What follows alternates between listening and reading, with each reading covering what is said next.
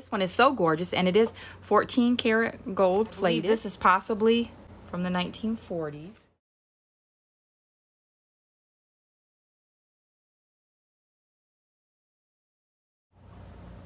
Hello, and welcome back. We're going to review the letter D in jewelry today. I do not have a whole lot of jewelry per se, but I have pieces, and I have quite a few Disney right here. That's probably the most I have. We're going to go through these items right here since they are all designers by the letter D. There's an array of pieces. I believe this is possibly from the 1940s. So therefore, we're just going to go through and review. The first one we have here is a medal. The designer was Digis and Clust, and they were jewelers between the late 1800s to 1900s.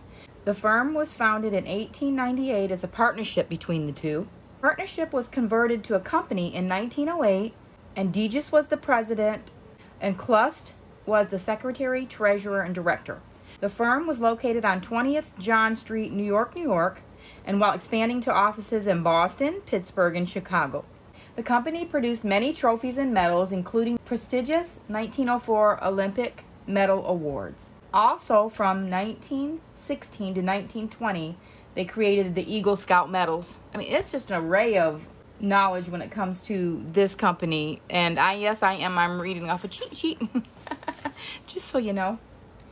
The company also created other awards and medals, and even some of the World Series rings back in the day.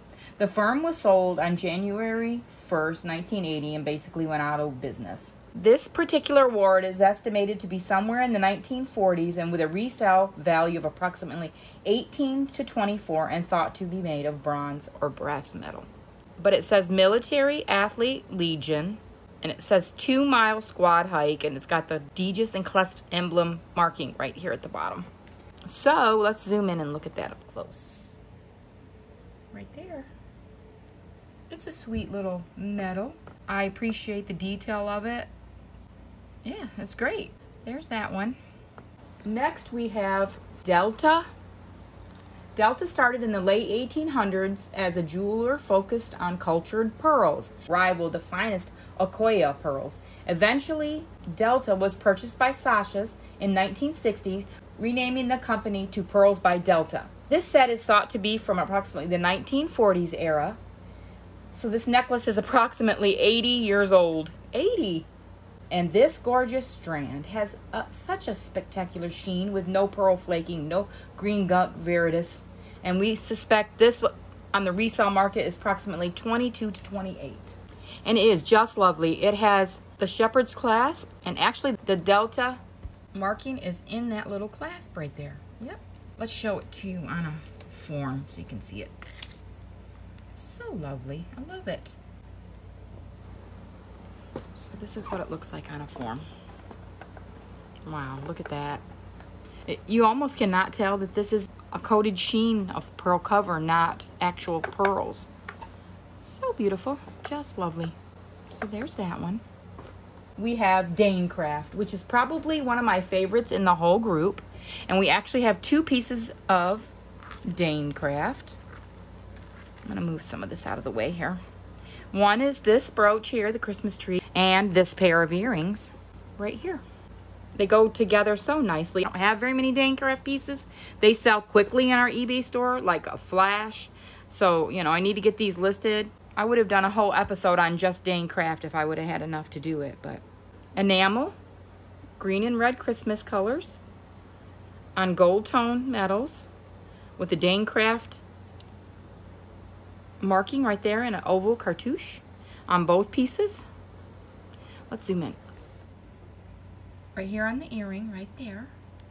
And on the back of the brooch, right there. These are my favorite D letter jewelry designs, Danecraft. Danecraft was founded by the Primavera family. They were forging a path of jewelry designs in the early 1900s. All the while, Italy was becoming a part of the world's leader in fashion. The Primavera family worked as jewelry artisans in the beautiful area of Pescara, Italy, in 1918, the family founded Primavera Design, and by 1921, it had become the largest jewelry company in Abruzzo region. All the while, their jewelry creations were being sought after by noble and royal families of Italy. Primavera family migrated to the United States, where the family founded and established the Dane Craft Company in 1935, which is still owned and operated by that family today. It has passed through like 4 generations. It goes to show hard work, dedication to your talent, and acquired skills and crafts stands the test of time. These are approximately 18 to 24 resale value. As I said, I would do them all together, 18 to 24. I'm trying to set them aside so I don't try to review them again. Next we have Delft. Bring this form up front and center right here, and it has a distinctive design. Delft jewelry has been made by the Dutch since 1879. It flourished especially in the decades after World War II as a result of demand from the Dutch tourist industry. That era saw an emergence of 3 specialist producers of Delft medallions. Dutch porcelain hand-painted in blue and white, known all over the world, and its production originated in the 17th century in the city of Delft. Traditionally, craftsmen decorated items with floral ornaments, landscape, biblical stories, and folklore scenes. A special feature of Delft porcelain is a repeat glazing with transparent lead glaze and a final firing at low temperatures, which makes it very recognizable across the world. I would approximate the resale value 12 to 18 for the set. Next we have Dwayne. Not much is known about this mid-century jewelry company other than their quality jewels was worn by celebrities in approximately 1940s and 50s. They did not stay in business too long. However, they do still have very gorgeous quality pieces. We assess this piece in the resale market as 22 to 24. And the way we price our resale pieces is we search. We go on eBay solds to see what has sold in this brand. We also search the different platforms for what is being sold out there on the particular item that we're trying to sell. And so therefore that is our thoughts on that. This is so pretty. I love it. It's beautiful. And it has the mark on a little square tag right here. Hang tagged Dwayne right there. See if we can zoom in. Yep, right there. I love this one, but I still love the Dane Craft more. But I love this one. It's very sweet. You can tell it's vintage from approximately the 1940s or 50s. Next we have Danbury Mint. Danbury Mint is right up there with Dane Craft for me on my favorite in the D letter. This one is so gorgeous, and it is 14 karat gold plated. There's 12 rubies in this little heart right here. The Danbury Mint is a world leader offering a variety of fine jewels, coins, and collectibles. For over 50 years now, they have been serving the needs of collectors to acquire keepsakes of lasting value. They take great pride and pleasure in varied and ever-changing assortment of quality products. Examples include exclusive figurines, commissions from leading sculptors, hand-painted to perfection heirlooms, Christmas ornaments, and of course their jewelry line. Jewelry whose glorious gems, brilliant metals, and exquisite designs make them a timeless treasure.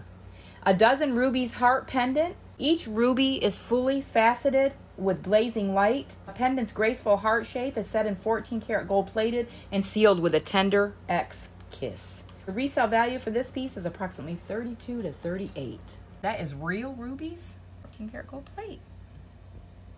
And I can show you their mark. It's actually right in this little area, right?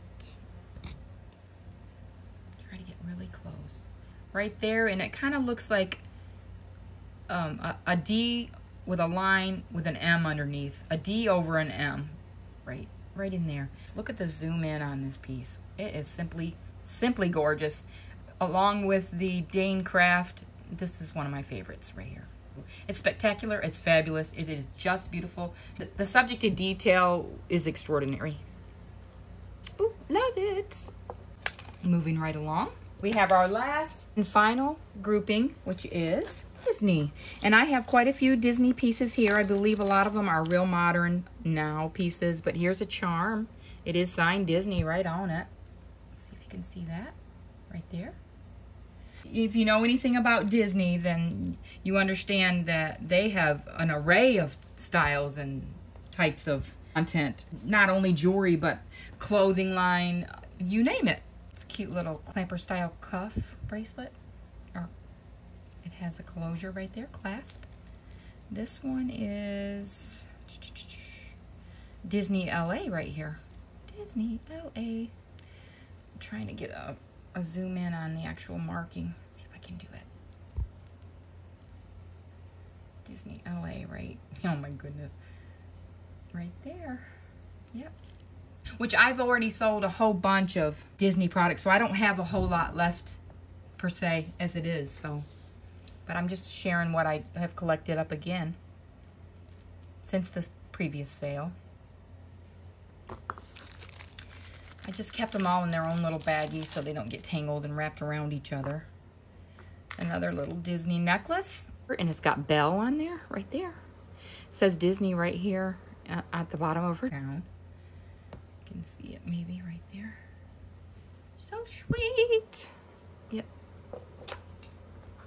2 of them were in that bag. Here's another one. It just initial for, give me an M. But another Disney mark piece. It's got the hang tag with Disney on it right there. Yep. Beautiful. There's Belle and Snow White and Cinderella. I believe those are the princesses on this one. But it's just a little charm bracelet. Yeah, it's lovely. I love it. Each one has the Disney logo on the back. I'm not sure what year each one of these came from. I'm not really positive on that one.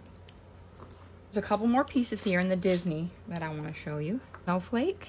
There's the Disney mark. It says Disney right there. This one is in extraordinary condition, even though it is pre-owned. No tonal loss. The crystals are all there and beautiful and shiny. Love it. Another Disney bracelet here. There's a Disney charm bracelet from Frozen. We all know it. Very nice. Very, very nice. A couple more pieces here. I might sell all this in one group. Disney glittery, sparkly Mickey Mouse face and ears. Definitely Disney. Yep, it is. Look at that. Love it. I know I threw a lot of information at you real quickly, but I just wanted to get through this D set of the adventure that we're taking on, the alphabet and jewelry. So we have another Frozen piece here. It says Disney right inside. It has a cute little snowflake charm. It could go with that necklace we just showed. But let your heart soar. Yep, great. I like it. One more. A stretchy Disney bracelet, the shell charm, sky blue beads, Disney logo on the back. This group of necklaces I included in the D view of jewelry because it is dice. There's dice here. This is a little cube that you can open it and you can store something secretive inside. So sweet, look at that. And it is a necklace. And it goes so well with this other necklace that has dice as well. These do not have markings, but because they have dice on them, I included them in the D for today. I wanted to show you those. So there we go. I believe we have pretty much what we wanted to cover today. I hope everything's going wonderful for you. Thank you for stopping by. See you tomorrow. Bye-bye.